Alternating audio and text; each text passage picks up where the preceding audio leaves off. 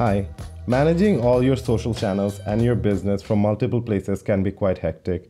MyAlice introduces you to one single space from where you can manage your business, all your social channels, and handle your customers. In order to connect with MyAlice, all you have to do is go into myalice.ai and then click on Try for Free. Once you click over there, you'll be taken to the registration page where you have to fill in your information. You have to give your email address.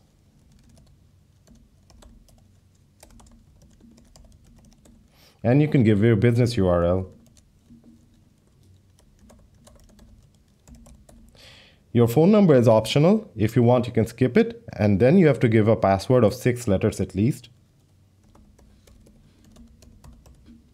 And if you click on sign up, you'll be taken to our onboarding page. From here, you can connect your store, which could be a Shopify store or a WooCommerce store. If you do not have a store, then you can click on the skip button, which is basically, I don't have an e-commerce store.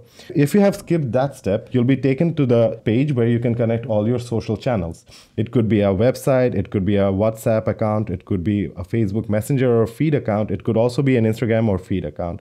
For now, I'm going to skip this step. Don't worry, you'll be able to connect this later on as well. Welcome to the MyAlice dashboard. Over here, you can see the plan that you're subscribed to. You'll be able to see all the new users coming into your account.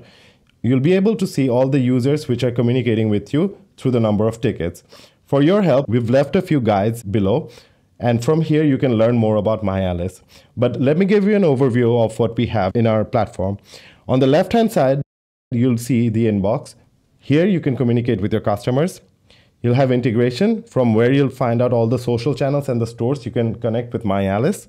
From automation, you'll be able to create a chatbot and automate all your conversations.